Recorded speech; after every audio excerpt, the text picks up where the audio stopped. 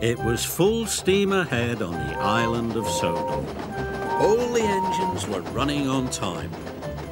They wanted to finish their work quickly because tonight was Halloween. The engines loved seeing the children in their Halloween costumes. And the engines loved to hear tales of ghostly engines and scary steam trains. That evening, the Fat Controller came to Tidmouth Sheds. "Thomas and Emily, you must go to the Smelter's yard," he said. "An important delivery of iron must be collected right away." "Yes, sir," they puffed. Percy thought the Smelter's yard was spooky. He was worried about his friends. "Look out for ghosts," he whistled nervously. "It is Halloween." "There's no such thing as ghosts," Thomas said cheerfully. "It's just silly make-believe," added Emily, and they steamed off to the Smelter's yard. The sun was setting and it was getting dark.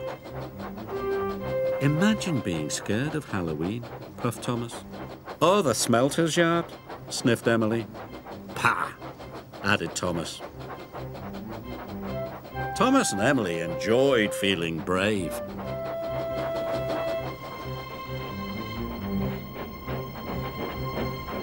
But when they got to the Smelter's yard, it was very spooky. "Oh my," whispered Emily. "Oh dear," hissed Thomas. They puffed slowly through the piles of jagged steel and twisted scrap. The air grew hotter and smoke grew thicker. Harry and Bert were lurking nearby. The two diesels saw the chance to scare a couple of steamies. When Thomas and Emily rolled by, they moaned and groaned. It sounded spooky. "What was that?" snapped Emily. "You said there was no such thing as ghosts." "Silly make-believe, you said," gasped Thomas. Suddenly, a truck began to shudder and shake. "Cinders and ashes!" cried Thomas. "Help!" wailed Emily. "It's a ghost! Let's get away from here!" They didn't know Harry and Bert had been bumping the flatbed's buffers. The two naughty diesels were having great fun. Thomas and Emily pulled up to the smelting shed. They gasped at the ghostly shadows and fizzing sparks. Their wheels felt as if they were frozen, but they had to go inside. "I hope the ghost hasn't gone in there," quaked Thomas. "Me too," quivered Emily. And they both rolled slowly into the smelting shed.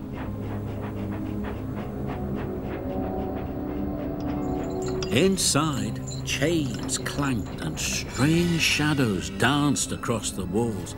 "Must be brave, Thomas puffed. But it was spooky. Emily was turning round, ready to shunt some trucks. A great whoosh of sparks lit up the shed. "That's my buffers!" cried Emily. Emily was scared. She didn't notice the huge white tarpaulin. It fell, covering her from funnel to footplate. "The ghost! It's got me!" She steamed away as fast as her pistons could pump. Thomas thought Emily was the ghost, and he raced out of the smelting shed. "The ghost is after me!" cried Thomas. Harry and Bert thought Emily was the ghost too, and they raced away. Thomas was right behind them, and Emily was right behind Thomas.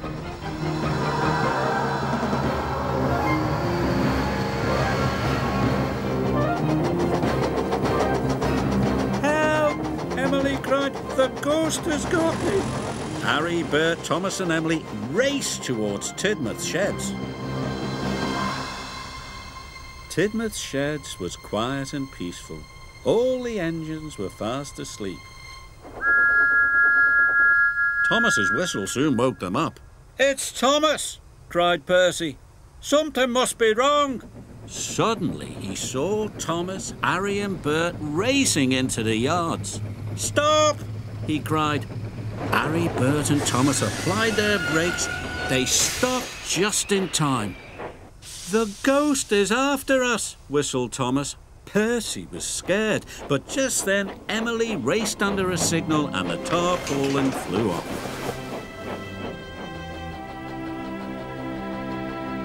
"That's no ghost," said Percy. "That's Emily." The engines didn't feel scared anymore, but they did feel foolish. The Fat Controller arrived wearing his pyjamas. "What is all this fuss and bother?" he boomed. "This has caused confusion and delay." "But, sir," cried Thomas, "the flatbeds were rattling, and we heard moaning," said Emily. "And groaning," added Thomas. The Fat Controller looked at Harry and Bert. "Do you know anything about this?" he asked sternly. "It was us, sir," Bert mumbled. "For your punishment, you will go back and collect the iron at once," said the Fat Controller. "Yes, sir," said Harry and Bert, and they rumbled away.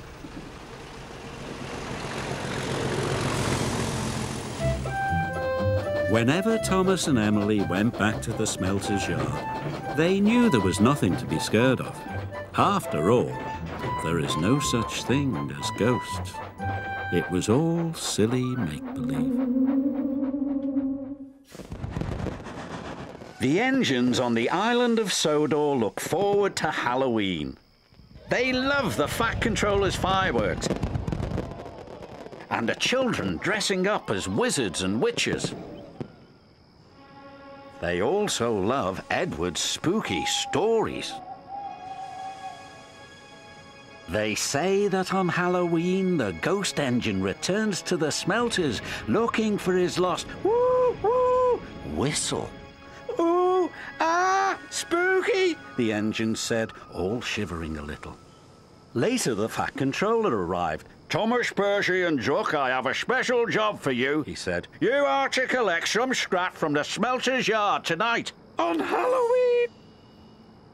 "Don't worry, you will be back in time for the fireworks." "Percy isn't worried about missing the fireworks," teased Thomas. "He's a scaredy engine." "I am not," called Percy, but he was, a little. At the smelters, all Percy could think about was Edward's ghost engine. Thomas knew Percy was scared, so he teased him even more. "What's that up there?" Thomas squeaked. "Is it a spook?" "It's just a piece of twisted scrap," Percy said nervously. "Isn't it?" Thomas was having fun. He kept on teasing Percy. "Careful the ghost engine doesn't get you," Thomas said. "There's no such thing as ghosts," snapped Percy. Duck felt sorry for Percy. "Nobody's brave all the time," said Duck. "But I'm not a scaredy engine," Percy insisted.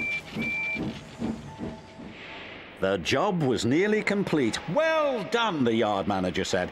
"Now I'll need one engine to finish up." Duck wanted to pay Thomas back for all his teasing. "Please, sir," he said. "I'm sure Thomas wouldn't mind staying." "Of course not," Thomas boasted. "I'm not a scaredy engine." So Duck and Percy left.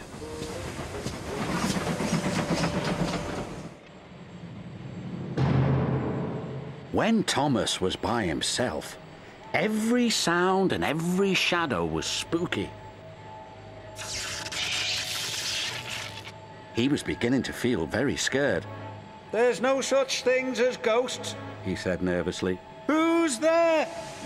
Thomas was so busy looking for ghosts, he didn't watch where he was going.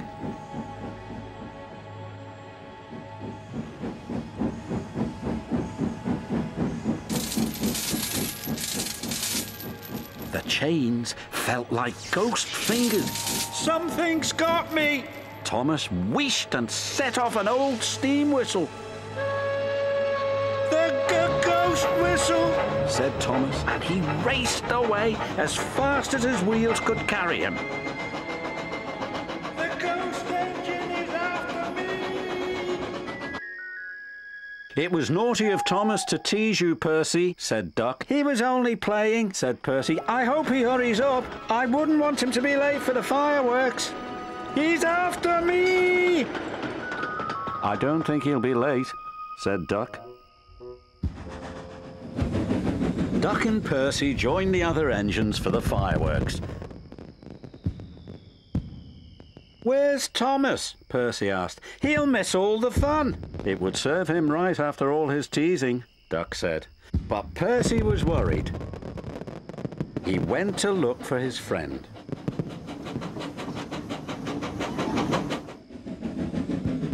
He found Thomas all alone in the shed. Are you all right, Thomas? He said. Yes, I'm sorry I teased you, Percy, Thomas said. Duck was right. We all feel scared sometimes. And we all have to say sorry sometimes, said his friend. So come on, Thomas. We can watch the fireworks just as well from here. And he was right.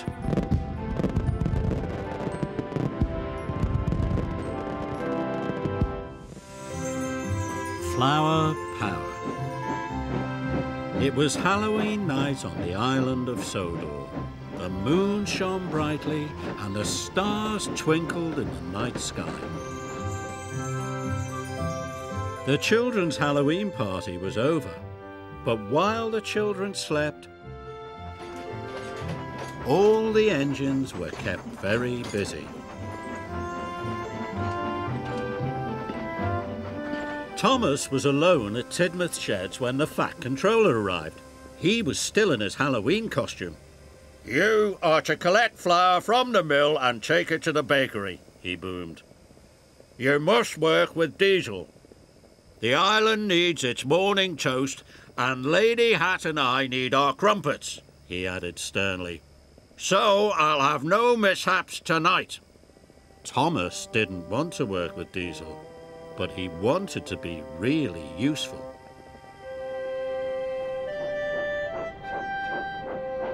When Thomas arrived at Brendan, he couldn't see Diesel at all. Diesel was up to his old tricks. He rolled up behind Thomas and went, boo! Trust the silly old steamy to be scaredy on Halloween, Diesel sneered. I'm not a scaredy engine, said Thomas firmly. We'll see, oiled Diesel. Thomas and Diesel headed for the flour. Diesel teased Thomas with every click and every clack. When they arrived at the woods, Diesel cried, "It's the haunted forest!" And he called out, "Woo, Thomas!" in a spooky voice. "Stop it!" said Thomas crossly. But the breeze blew, and the branches creaked. Diesel's teasing made it seem spooky indeed. Then they came to the abandoned mine. The buildings were deserted, but they could hear a banging noise. "What was that?" cried Thomas. "Sounds like the ghost engine looking for a steamy to scare." "Well, I'm not scared," said Thomas. But he wished he felt as brave as he sounded.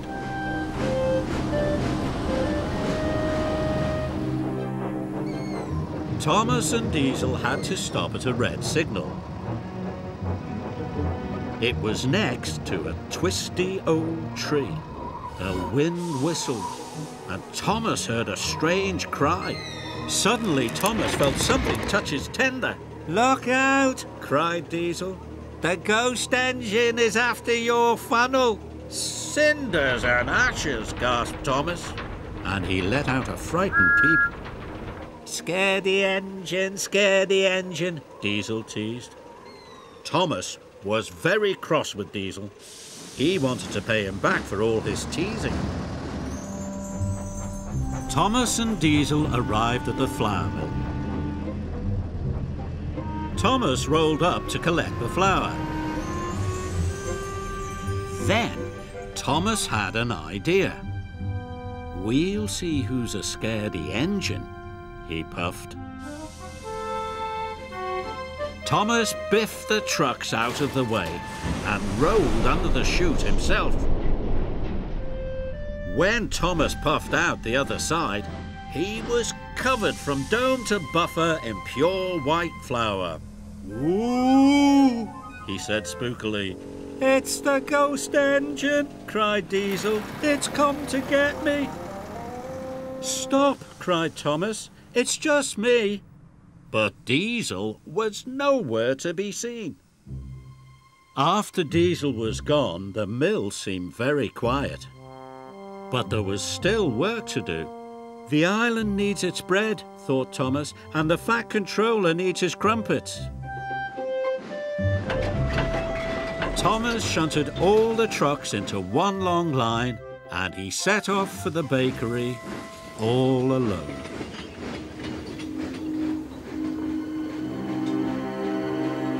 As Thomas arrived at the twisty tree, he wished he could go faster. But it was a very long train, and he had to go slowly. Because he was going so slowly, Thomas could see that the tree wasn't spooky at all. "It was just a tree," he gasped, and the strange cry was an owl. Thomas was relieved. Thomas chugged towards the abandoned mine. He could still hear the spooky banging. He looked to his left and then to his right, and he saw what was making the noise. "It's just an old door," he gasped. "The wind is making it crash." Finally, Thomas reached the old woods. The breeze still blew, and the branches creaked. Thomas took a big, brave puff. But without Diesel's teasing, Thomas could see the haunted forest was actually Henry's favourite forest.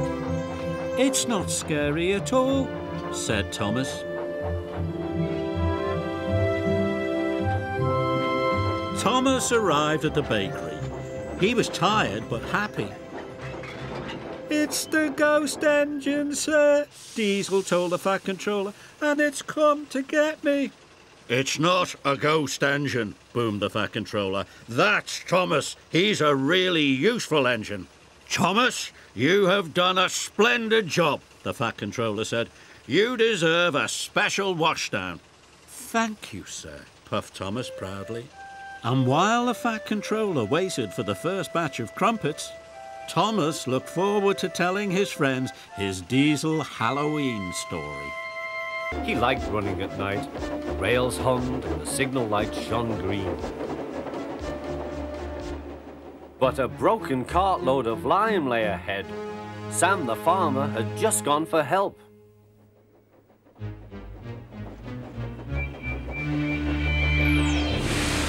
Percy broke the cart to smithereens. Lime flew everywhere. He puffed quickly to the nearest signal box. Percy's driver explained what had happened. "I'll see to it," said the signalman, "but you'd better clean Percy or people will think he's a ghost." Percy chuckled. "Do let's pretend I'm a ghost and scare Thomas. That'll teach him to say I'm a silly little engine." Toby promised to help.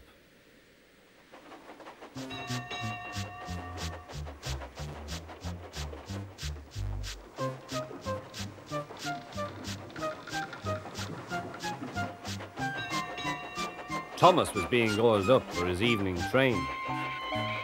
"Percy's had an accident," cried Toby. "Poor engine," said Thomas. "Botheration! That means I'll be late. They've cleared the line for you, but there's something worse. Out with it, Toby. I can't wait all evening. I've just seen something," said Toby. "It looked like Percy's ghost. It said it was coming here to warn us. Huh!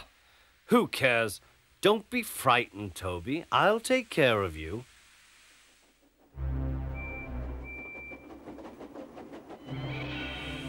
Pee, pee, pip, pip, pip, pee. Let me in! Let me in! Wailed Percy. No, no, not by the smoke of my chimney, chim. I'll chuff and I'll puff and I'll break your door in. Oh dear, exclaimed Thomas. It's getting late. Oh, I'd no idea. Oh, I must find Annie and Clarabel. It was morning when Thomas returned. Where have you been? Asked Toby. Ah, well, said Thomas. I knew you'd be sad about Percy, and I didn't like to intrude. I slept in the goods shed, and... Oh, sorry, can't stop. Got to see a coach about to train. It was a moonlit night and Henry was working with Edward. The big green engine was taking a goods train to the station by the lake. Whenever that owl hoots, a mist rolls in, murmured Edward. There's a legend that when the mist's about, there's a ghost about too. Take care on the old line, Henry. Stupid bird, said Henry. Owls, mists, ghosts. Edward's going soft in the boiler. There's no mist. But Henry was wrong. What's that? Cried Henry.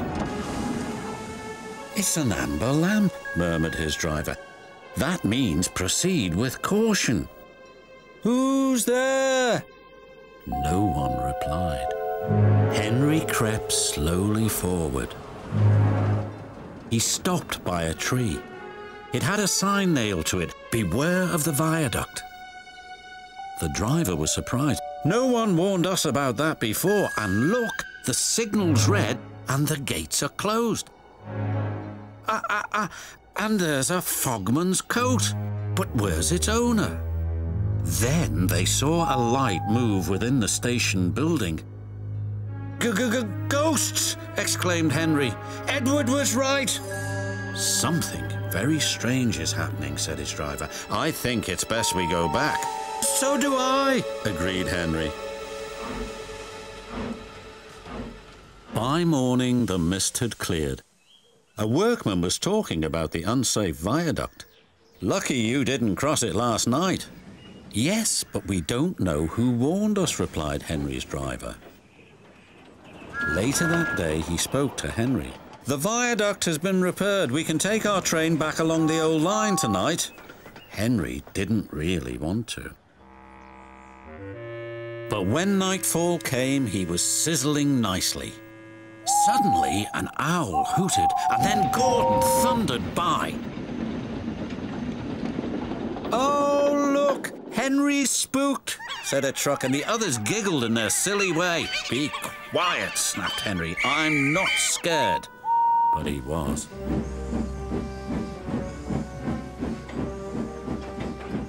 A little later, the fog came down.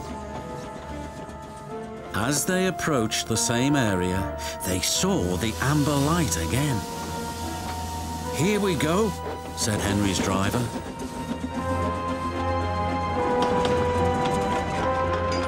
Then, unbeknown to Henry, the gates mysteriously closed by themselves, and the signal went red.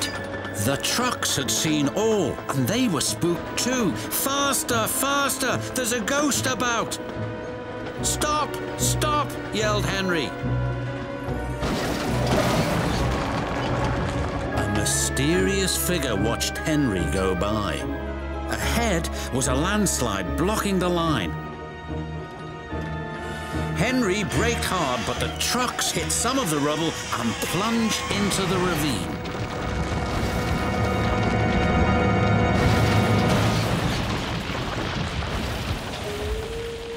Just then, Henry's driver saw a strange sight coming towards them. "What's that?" he said. The fireman laughed. "That's our ghost. It's old Bailey, the fogman." Old Bailey was very cross. "I tried to warn you about that viaduct. Why didn't you pay attention?" "We're sorry we ignored your warnings," replied the driver. "Is there anything we can do to thank you?" "I'd like to operate that old station again, if you let me. I promise I won't spook Henry." And in a little while, old Bailey's wish was granted. "You and your station will be really useful," said the Fat Controller. "Let's hear a hearty thank you to the friendliest, ghost on the island." Everyone cheered, especially Henry, who was the happiest of all.